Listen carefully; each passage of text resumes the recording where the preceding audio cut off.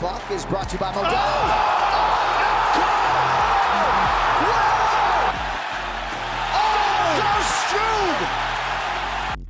Hello, fight fans. Are you ready for a wild ride through the history of the UFC's most jaw-dropping knockouts? Let us kick off with the UFC 239 showdown between Jorge Gamebred Masvidal, then Funky Askren.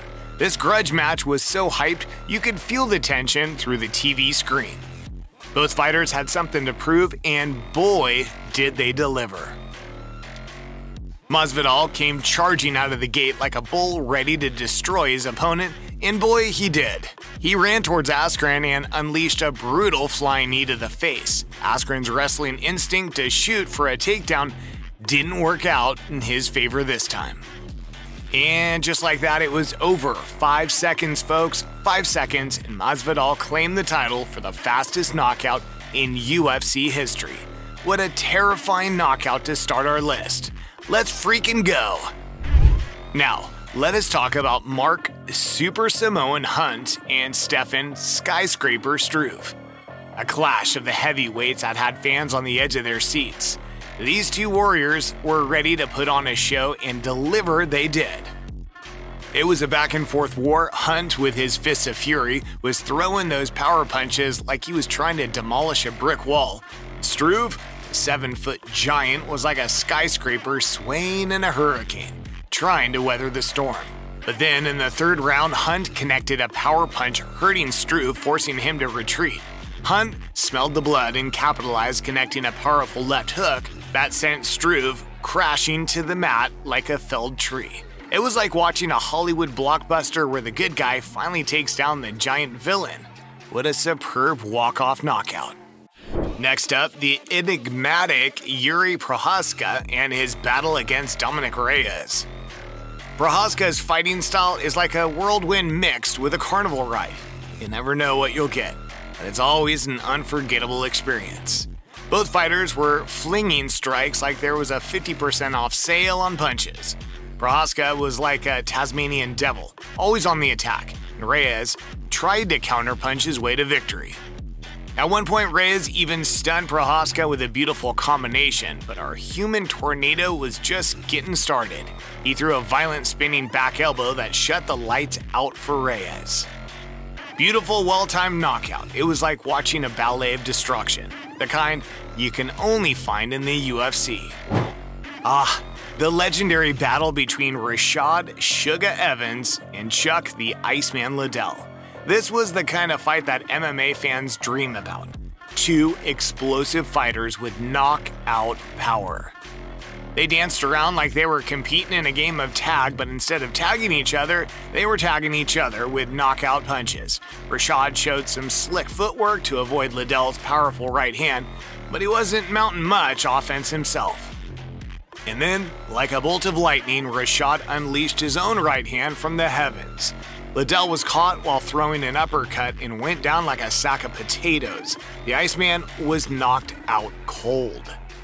Now let's talk about Michael Chandler and Tony El Cucuy Ferguson, a battle of the lightweight titans. This fight was like a roller coaster of emotions, with ups and downs that had fans on the edge of their seats.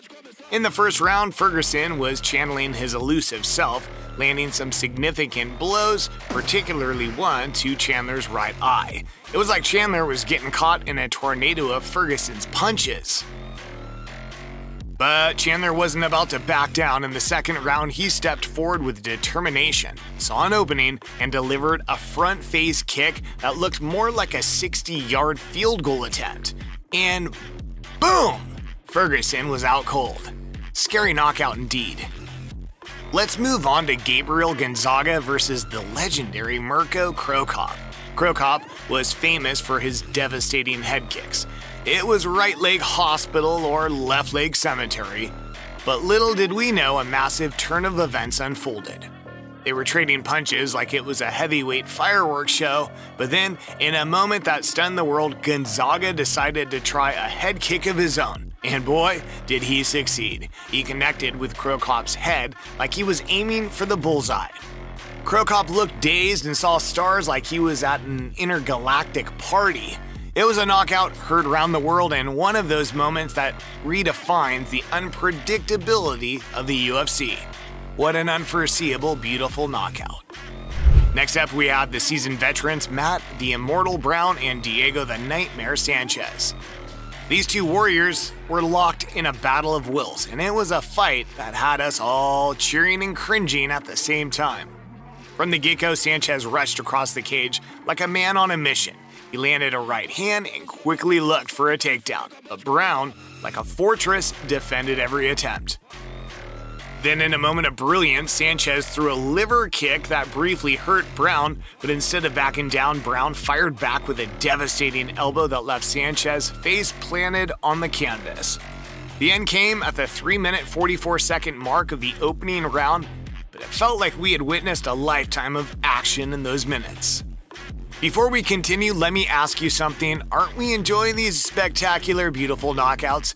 So if you are indeed enjoying the content, please like and subscribe to our channel and turn those notifications on so you won't miss some of the best MMA content in the platform. Moving on now, we go back to UFC 100, a night that will forever haunt Michael Bisping. The man, the myth, the legend, Dan Hendo Henderson, delivered arguably one of the most legendary knockouts ever in the history of the UFC. Hendo's trademark right hand landed right on the button, and Bisping collapsed unconscious immediately after. But the best part came right after when Hendo elevated himself and landed the legendary H-bomb, and boom! That's all she wrote. A dish of karma had been served for Big Mouth Bisping. What a legendary knockout that was.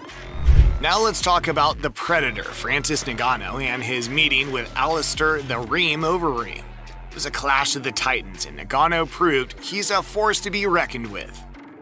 Overeem thought he could use his clinch game to control Ngannou's power, but the Predator had other plans. He flipped the script and delivered a massive left uppercut from hell that turned Overeem's consciousness off. Google the word scary, you might find this jewel of a knockout. Alright, now brace yourselves for the spinning heel kick that broke the internet. Uriah Hall faced Adam Sello in the Tough House, and it was like watching a master of martial arts versus a crash test dummy. Hall was picking Sello apart like an artist, but it was that spinning heel kick that left us all jaw-dropped. Sello hit the canvas like a sack of potatoes, and even Hall himself couldn't believe what he had just pulled off. Next up, we have the former middle champion Luke Rockhold going up in weight class and facing the raw Polish power, the former light heavyweight champion Jan Blachowicz. Both men had one-punch knockout power, so we all knew this fight wasn't going the distance, and boy did we not get disappointed. After an even first round where both fighters landed, Blachowicz decided to take it up a notch and started putting the pressure on Rockhold on the second. Rockhold responded by clinching against the cage to alleviate some of that pressure off, but out of nowhere, Blachowicz separated from the clinch that left Rockhold open with his chin up, way up in the air, and boom! The Polish raw power unleashed a brutal left hook that sent Rockhold to the canvas, just to be followed by some extra ground and pound to seal the deal. Boy, that was a knockout to remember. Now let's talk about the spinning wheel kick heard round the world. Edson Barboza unleashed his deadly techniques against Terry Etam, and it was like something out of a martial arts movie. Barboza's leg kicks were already causing damage, but then he took it up a notch. That spinning wheel kick caught Etam flush on the jaw, and down he went like a sack of coconuts. Hey, at least he's part of one of the best knockouts in history, and he's just on the wrong side of it. Moving on, we go to Madison Square Garden, where the stage was set for an epic knockout. Kevin Lee faced Gregor Gillespie, and let me tell you, the Motown phenom didn't disappoint. The fight started with a cautious approach from both fighters, but then things started heating up and both starting exchanging heavy shots.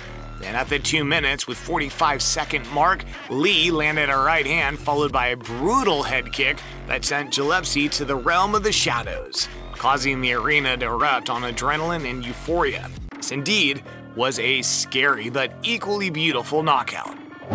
Last but not least, we got the master of karate, Lyoto the Dragon Machida, facing the phenom Vitor Belfort. The Brazilian Titans were destined to crash at this epic battle, their home country of Brazil.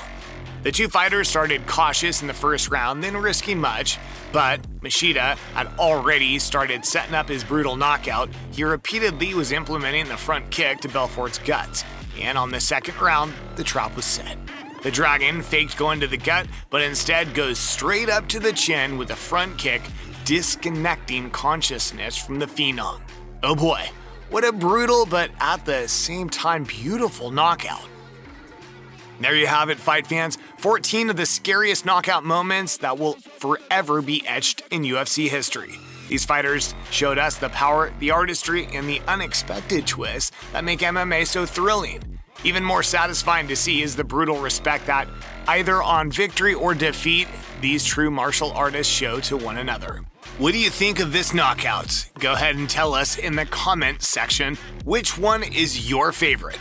And if it's not on today's video, don't be shy and feel welcome to share your own list. Hey, I might even steal it and make a video about it. So until next time, and don't forget to like, subscribe, and share if you truly enjoy the content. Until then, so long, fight fans. See you next time.